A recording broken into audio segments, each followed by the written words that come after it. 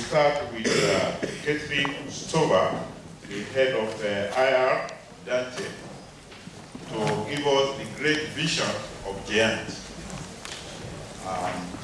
We will give us a few minutes as she does that. Thank you. Well, first of all, apologies that I'm standing here again. That was not the plan. The plan was that the chairman of the European NRNPC, Vasilis Maglaris, would be speaking here today, but he needed to be in Greece during this week, so he was not able to come and kindly told me that I should be giving the presentation on behalf of GEANT here. As I'm not the chairman, but I'm just one of the many activity leaders in GEANT, my vision is maybe a little limited. My vision is probably also a bit clouded, but I'll do the best that I can to present to you the way we in the sort of middle management of GEANT see this project develop. So when you saw me talking this morning, I was standing in front of you as the project manager of Africa Connect. Now I'm standing in front of you with a completely European hat on. I'm standing in front of you as the person responsible for international relations in the GEANT network, one of the activity leaders of the GEANT3 project. And so forget about the morning's presentation. This will be much more down to earth. This is, you know, the daily bread and butter of what I do in Europe. So from Africa, I quickly go home now and I tell you about Europe. So this is the GEANT partnership to start with. We have 34 project partners, and if you look at the European Union has 27 union members. So over the years, as the European Union has been growing from 12 members to 16 members to 20, 25, 27 members, equally the GEANT consortium has been growing. GEANT is now 11 years old. We started in 1993 with a backbone called Ubuntunet, which was a very humble affair. We then had a backbone called 1034, 10155, and then the first GEANT network. So this is GEANT in the third generation with 34 partners. We have new associate members, which is in the eastern part of Europe. Russia, Belarus, Ukraine, Moldova are associate members, as well as Macedonia, Montenegro, and Serbia. So the network is growing. This is the topology of Europe. The network itself looks like this. So we interconnect 38 European countries. Before it was just 34 partners, because the Nordic region is covered by our partner regional network Ubuntunet. So it's 34 European countries are interconnected in GEANT. And all that you can see here black is a dark fiber network. It's a dark fiber backbone where we can have 10, 20, 40 gigabit capacity between these hubs. GEANT is a hybrid network. That means we don't only run IP traffic, but we also can make what we call the GEANT Plus service available, which is switched point-to-point circuits between individual locations across Europe, mainly on the dark fiber backbone, but also on those links that are in purple here, which are 10 gigabit links, but also on the red links, which are 2.5 gigabit links. So this is quite a big backbone. And also we have what we call the GEANT Lambda service, which is a wavelength service where individual countries can buy 10 gigabit wavelengths from us for their dedicated use, for dedicated projects that they need to serve. So this is what we have today, and this is the connectivity aspect of GEANT, and I want to leave that aside for the moment, because what makes GEANT interesting, and what makes GEANT interesting also for you, is really this. We're all different.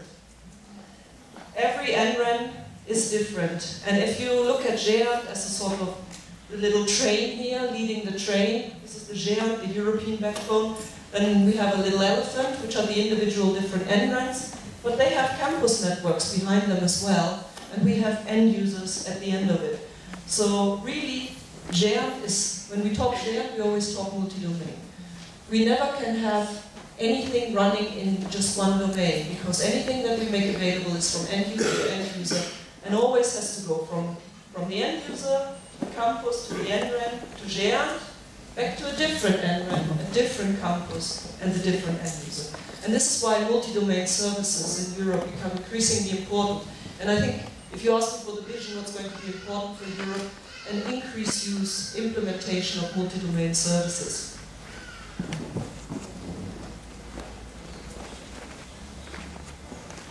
Yes, life is like a box of chocolate. And this really means that our multi-domain services that we implement across the European backbone, from country to country, they have a different flavor. Some have nuts inside, some have a bit of nougat, others are more sugary, others have caramel or anything else, croquant. But in the end, they're all based on chocolate, and in the end, they all need to fit into one box. That's the important thing, because we can't harmonize, we can't standardize completely on one multi-domain service across all of the European domains. It's impossible. It will never work. What we need to make sure is everything is interoperable. The different flavors are taken care of, and the box fits. So really, if you look at it, what does that mean for the GEANT service area? It means really that we talk about the GEANT service area quite fluently up to the end user. But we completely respect the fact that in between there's different pieces of chocolate, and they taste different, a little bit, but they're all based on chocolate. They can all talk to each other. They are all from the same box. So if you look at this, the GEANT service area, the backbone that I showed you before really fits here into the middle. It's the backbone and the global links, the backbone capacity, the 36 European entrants connected. And we have around that, you know, thousands of campuses that receive connectivity via their NRAN. They don't receive connectivity via GEANT. They receive the connectivity via their NRAN. And then at the end of that, we have identity and roaming services, which we reach towards the end user. So what are these multi-domain services? One thing that we increasingly see is bandwidth on demand. Bandwidth on demand, what is it really? Well, if you want to talk about the point-to-point circuits that I talked to you before, that is the GEANT Plus circuit, where I can ask for dedicated point-to-point circuit across the GEANT network. For me personally, bandwidth on demand means I can ask for this quickly, it will be put in,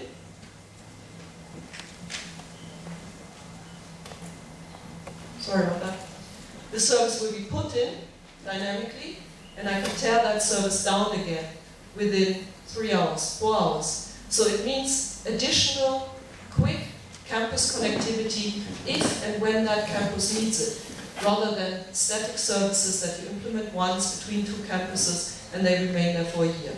This is cost effective. This is very much in favor of the researcher who has to handle, you know, his research budget and might not want to pay too much for the connectivity. As you see, you know, these are here the different flavors of the chocolate box. Some of us, you know, use Autobahn for that, and that's the technology behind it. It's not the service, it's just the technology behind it. Others use Oscars, which is an American flavor of the same thing. The important thing is that it's interoperable. It needs to work. They need to talk to each other. And what we're trying to do is we're trying to standardize on NSI, which is a OGF standardized protocol for bandwidth on demand.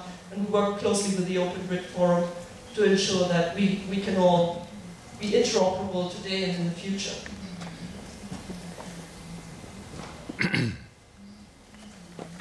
Identity federations are important. EduGain is coming up, is getting increasing coverage throughout Europe, and EduGain is a service to enable trustworthy exchange of information related to identity, authentication, and authorization between the GEANT partners, and increasingly also outside the GEANT domain.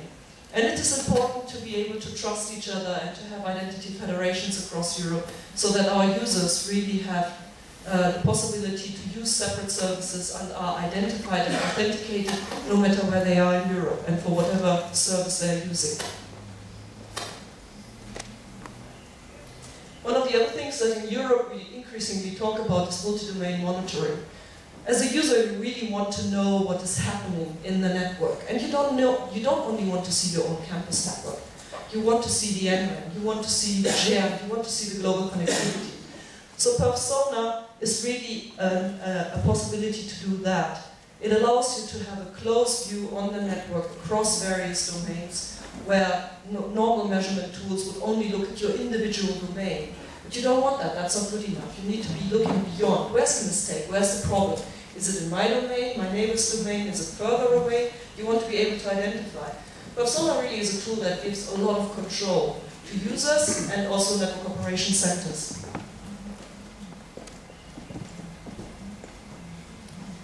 And Persona is, again, one of those services where we are making sure that it is not just within Europe. Persona as a technology has been developed over the years, really, in very close collaboration with our US partners as much as our partners in Brazil. And two flavors, again, you know, the box of chocolate, two flavors have developed. One is called Persona PS, the other one is called Persona MDM, and it doesn't really matter because they're interoperable.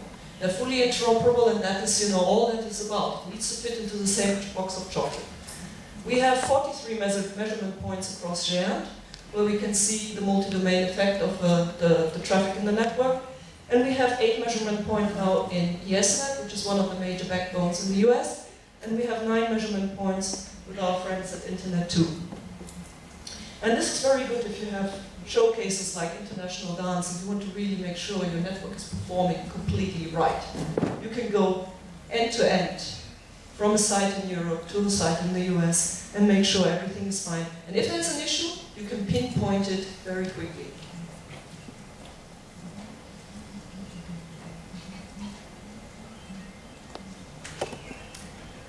So, GEANT today and tomorrow is an integral component of the European e-infrastructure. It's innovation, leadership in network technologies. It's, per se, a multi-domain environment. It needs to remain an environment. And it's designed for international collaboration. And before I end, I just want to quickly give you a view on this international collaboration. This is the GEANT backbone there in the middle, and this is the current connectivity that we offer to other world regions. And this is the beauty for Africa connecting to GEANT, because we will allow you transit to all other world regions. So once you get connected here from Africa, through this peering that we have with you in London, you get the rest of the world. It's all yours. I talked about Africa this morning. I'm not going to speak much about Clara because Clara is no longer, and that is a big success, it's no longer a DANTE managed project, it is a Latin American managed project. But that also means that in a DANTE presentation that I'm giving here, it's a bit difficult for me to go into the detail of Clara. So I'm just going to say to you that Clara is up and running. It's probably the biggest success story that we had in this development aid project. It covers, I think, 15 countries in Latin America these days. Fully operational network, but let's just see what happens in other world regions because this is quite interesting. So your northern neighbors in the Mediterranean, they have been receiving funding from the European Commission since 2003, and we just started the new Ubuntunet project on the 1st of September. The difference, and I think that's also quite important for you to know, we spoke this morning about Africa Connect being 80% funded. Ubuntunet is only 36% funded now. So really, the way towards sustainability in Northern Africa for the European Commission was to reduce its involvement step by step and to increase the involvement of the North African countries. You have here the names of the NREDs that are connected. We're also connecting Central Asia, and this for DANTE was quite a challenge because Central Asia is a difficult area to work with. Kyrgyzstan, Turkmenistan, Tajikistan, Kazakhstan and Uzbekistan have not yet joined, but they will join in the future. So we have a network that pretty much connects from Central Asia to the Tain POP, which is in South Asia. So this network doesn't connect to GEANT directly, but it connects into the Tain network and from there back to GEANT. Why was this done? Cost effectiveness. This is the Tain network, and it's probably the biggest network we have. And this is covering all of Asia Pacific and South Asia, as you can see. The connectivity you see here is more limited than we have in GEANT. So we have 2.5 gigabit links that are connecting the main hubs between China, Hong Kong, Singapore, and then to Europe, onwards to Europe. And the rest of the connectivity is around 622 megabits. This network only works because the big countries in this region, Japan, Korea, Singapore, have supported it from the very beginning as much as Australia and China. The network operations center of this network is in China and in very close contact with the GEANT NOC in Cambridge.